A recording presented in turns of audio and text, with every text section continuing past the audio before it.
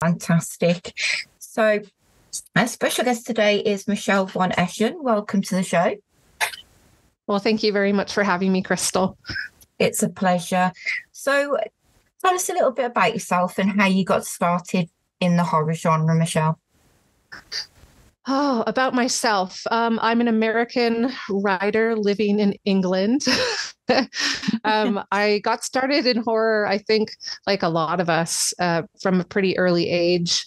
The earliest memory, I think I've talked about it here and there on other podcasts or things, interviews. My twin sister and I, our younger sister, we had a babysitter, and she was tasked with not allowing us to watch Pet Sematary. I think it was on TV or something. Yeah. It was like the one thing she was told by our parents, don't let them watch it. I guess we really wanted to see it. And she allowed us to. And I feel like ever since then, especially for my twin sister and I, we've just had this attraction to dark stuff. We used to have horror movie marathons. She and I, on the weekends, we'd go to Blockbuster and like haunt the horror section and find something we hadn't seen, and usually like really schlocky, like B movie stuff, and get nachos. Yeah, and just hang out. And we really bonded over our shared love of that. Brilliant. So what was the first horror story that you ever wrote?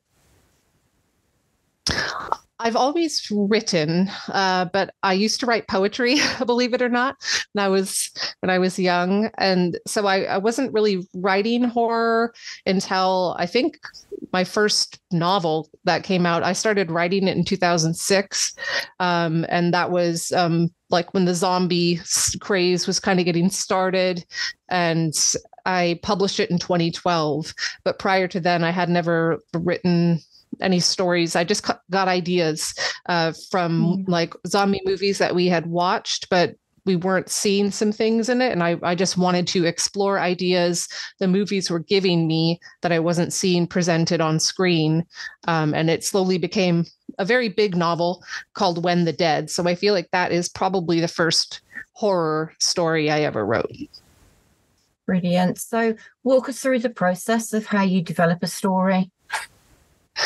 Oh, my husband, Jonathan, we're very different in that way. And so he would probably shake his head because I don't really have a process. My process is, I really write when I'm inspired, which I've been working on, like forcing myself to write more often and not chase that inspiration, if to write anyways when I don't have it.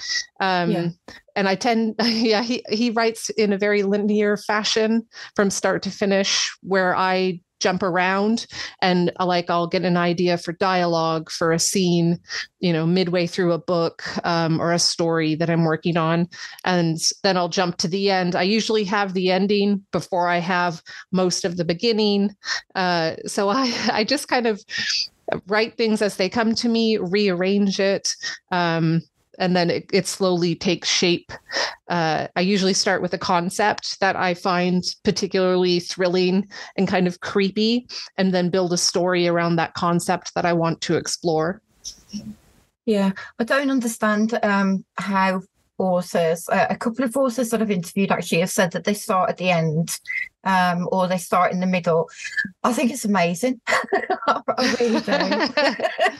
I couldn't do that. Yeah, I think it just really depends on the story. Sometimes I guess you do know exactly where you want to end up. And kind of the fun part is like, oh, well, that's the story I want to tell. It all happens right there at the end. But how do I get there? And that's where the extra work comes in, of making everything line up to meet that end. I don't know. I just kind of, I think sometimes I struggle with finding the point of view or like the exact story that I want to tell, because like I said, I often fall in love with a concept. And then want to write a story about that concept, but just have no plot or, ideas otherwise. And so I'm like, how do I get the opportunity? How do I give it to myself to talk about this concept that I want to explore, that I love so much? How do I get to show this to other people in a way that they'll find interesting?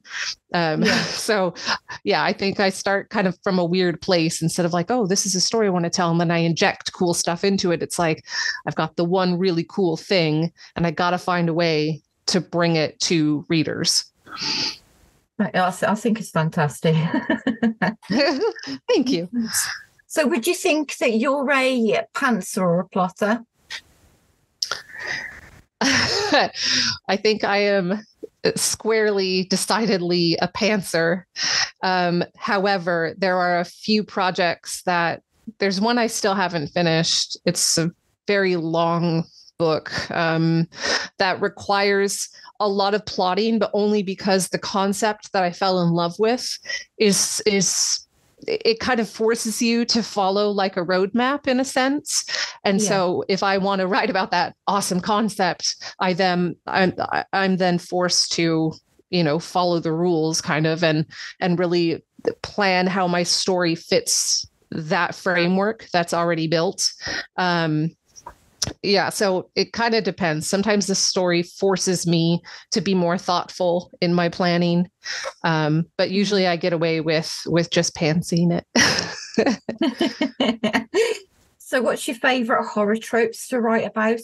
I know you mentioned zombies. Is there any others? Yeah, I started with zombies, and I've written a lot about zombies. Like in the beginning, I have another pen name. So I currently write under Von Eschen, Michelle Von Eschen, but I used to write under Michelle Kilmer. And a lot of that stuff is zombie, but then I've started to kind of branch out, especially as zombies became more popular. And I started to just get more story ideas and things I wanted to explore. So I think when I think about everything I've written, what I'm working on now, I just write a lot about death, really. I come from a large family and I've been around death a lot as I've, been growing up, just because we've lost family members and stuff. Yeah. Both of my parents have unfortunately passed away. And, my sister and I, my twin, we were very close to my mother's death. Like we had to deal with that and her estate and everything. So it's just like death has always been quite a big part of my life. I think I use my writing, especially these days, to like process those feelings, that have come up that I've had to face. The newer story I wrote when there was a bird stuck in our wall. We live in a brick house, and I'm from America. I've never heard of that happening, but apparently it happens here in England. And quite a lot. And we weren't able to get it out, and it died, and it was kind of traumatizing. But I wrote a really powerful story around that idea that actually just came out in a new collection. But yeah, I think death. I just write about death. I write about like the human experience, mainly around like grief and loss. Yeah. So what's been the hardest part to write, like a difficult scene that you've ever had to write about? I think the day that my mom passed away, I got an idea for a story. It was released, I think, last year on Godless, or maybe it was this year actually. And it's called When You Become a Body. And I think that was the hardest for me to write, because it's really about like how you have no time.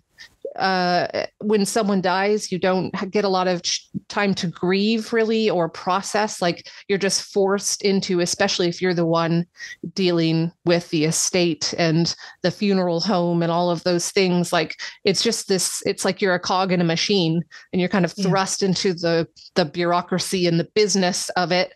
And so I think that was hard, because I feel like it needed to be said, because a lot of people can relate to that feeling. But it was at the same time quite hard to write, because the idea came about because my mom died. And, we were forced to just be a part of that whole that whole process. And yeah.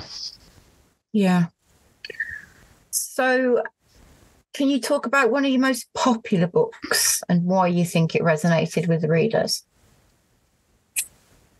I think Old Farmhouses of the North, which is my most recent short story collection.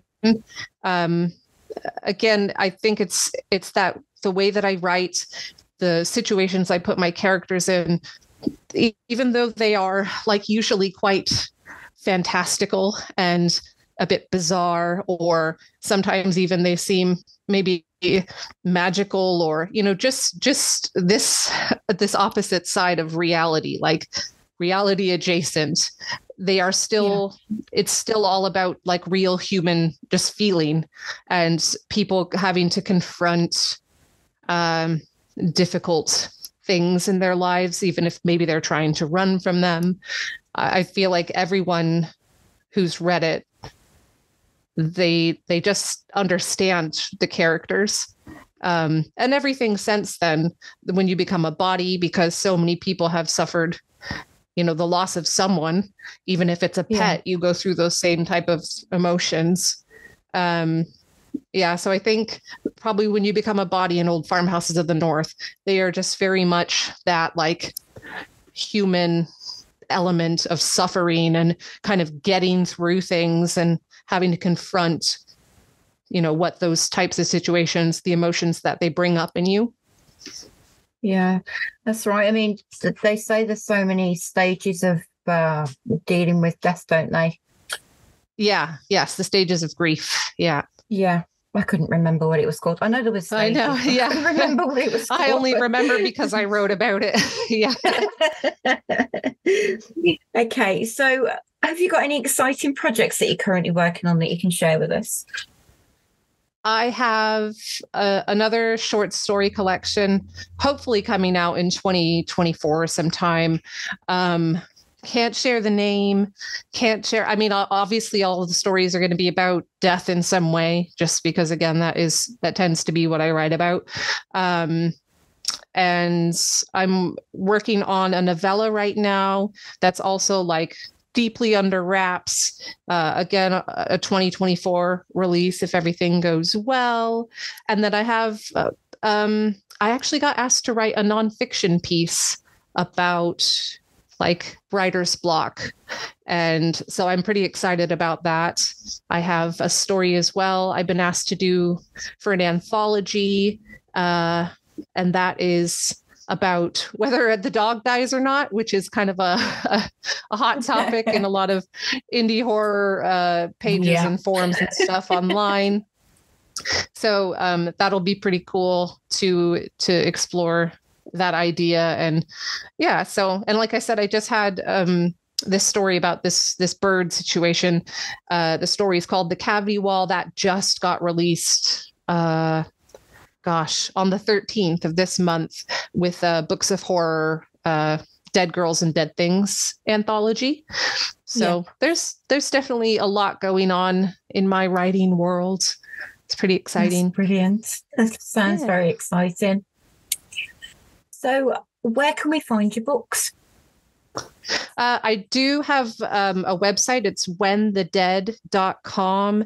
I don't sell them through the website, but the website has all the books and the, synopses and links to where they can be bought, whether that's Godless or Amazon. I have a couple short stories on Godless, and then all the rest of my books are on Amazon. And I'm on Facebook and Instagram, and just but all that stuff is linked from my website as well. So fantastic. Yeah. So what advice would you give to aspiring writers who want to break into the horror genre? I would say the one thing I've learned the most is there is not one right way to be a writer. There's not one correct path. That all you need is an idea and the want to put it down on paper or on screen. And that even industry, greats, they will have a way that they got where they are, but there's so many variables that impact success. that you can't just do things the way somebody else has done them and expect that same result for yourself. So you just really have to stay true to your ideas. You need to be able to take criticism. I am definitely an author who reads their reviews. I think that if you can handle it, it is a way to grow. It's one of the best ways that I've learned what I could be better at in my writing. It has helped me improve. So I don't really agree with authors who should say you should never, they say you should never read your reviews at all. I just think that is, if you're writing for an audience and you want your audience to care about what you write, you need to care about what they think about your writing. So that would be my little morsels of advice.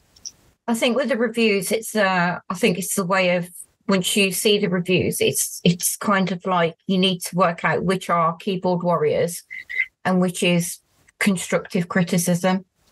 Yeah, exactly. People are going to have opinions. They are entitled to them, and you need to take them with a grain of salt. But in there will be truths about where you can improve, or, also those moments of praise. Like if I hadn't read my reviews, like they are the things that keep me going sometimes, because we all have doubt and it hits me a lot. But I'll suddenly get a review that's super positive and it will remind me like, okay, I'm not half bad. This is, I should keep going. My ideas are interesting to at least one person. Like that's just so cool to me. So it's fantastic. Yeah. Well, thank you for your time, Michelle. It's been absolutely fantastic having you on the show. It's brilliant. Thank you very much. Thank you so much for having me. It's been awesome. You're very welcome.